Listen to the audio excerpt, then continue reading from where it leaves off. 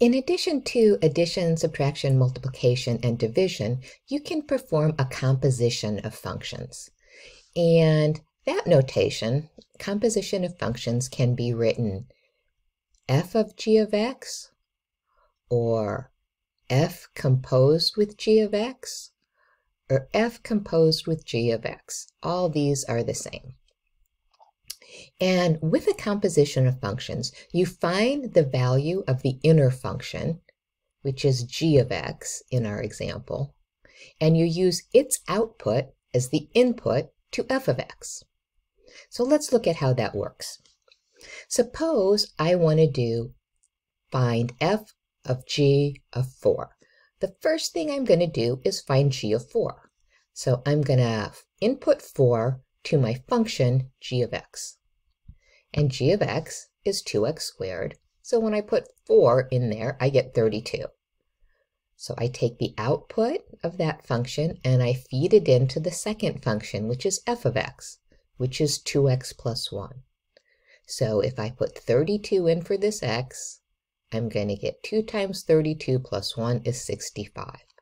So f of g of 4 is 65. You might wonder if it's the same if you go in the other direction. So if I take g of f of 4, will I also get 65? Let's see. So I feed 4 into f of x, which is 2x plus 1. 2 times 4 plus 1 is 9. Then I take that output and feed it into g of x, which is 2x squared. So 2 times 9 squared, 2 times 81, is 162. So I do not get the same result if I do these in the opposite order. Sometimes, though, I do get the same result. Let's look at 2 more examples. We're going to look at f of x composed with h of x. So let's look at these last 2 examples.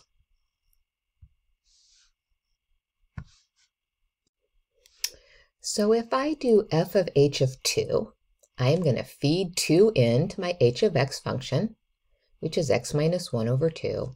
So 2 minus 1 is 1/2. And then I feed my 1/2 into my f of x function, which is 2x plus 1. 2 times 1/2 is 1, plus 1 is 2, and I get 2 out. So f of h of x is 2. Now, let's do h of f of 2. I'm going to feed 2 into my f of x function, which is 2x plus 1. So 2 times 2 plus 1 is 5. I will take that output and feed it into my h of x function, which is x minus 1 over 2. 5 minus 1 over 2 is 4 over 2 is 2. I get 2 out. So when I get the same results, when I put 2 in and I get 2 out, when I go f of h of 2, and when I get the same thing when I go h of f of 2, these functions are inverse functions. This function undoes what this does. This function undoes what this does. This is going to be really useful going forward.